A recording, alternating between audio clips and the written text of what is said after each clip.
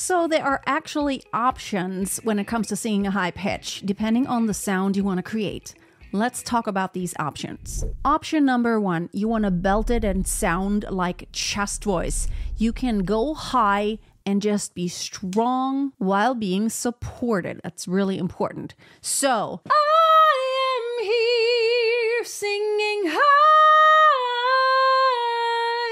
That is basically a very thick, chesty sound. Number 2, I can also just transition into a head voice. I can sing higher now. And then I can transition back when I go down the melody line back into chest voice, but the top is in head voice.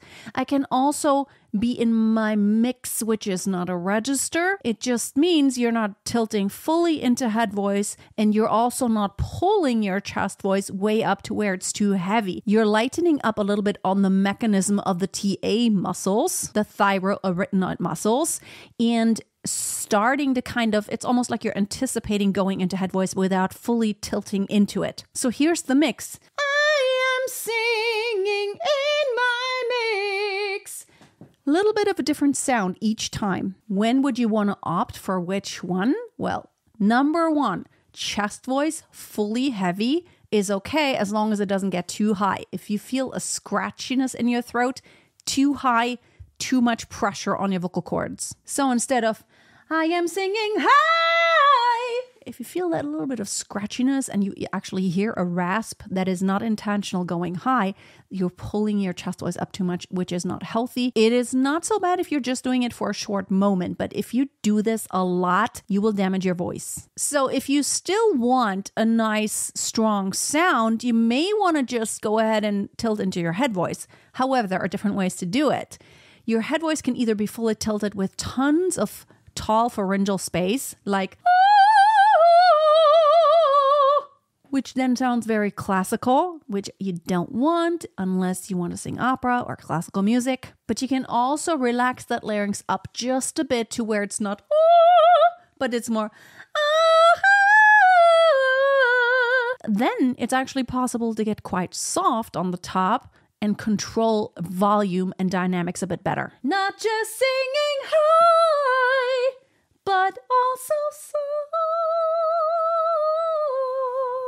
Hey everyone, did you know I'm also on Spotify and all the podcasting apps? So if you want to listen on the go, just subscribe to the podcast. And you don't have to watch the video, you can just listen and practice whenever you're out and about. I will put the link below, and now let's get back to the video. You could also do falsetto, which is only a variation of head voice, same mechanism, but more breathiness and a little bit less intensity. The vocal cords are a bit looser, a little more gap between them. So,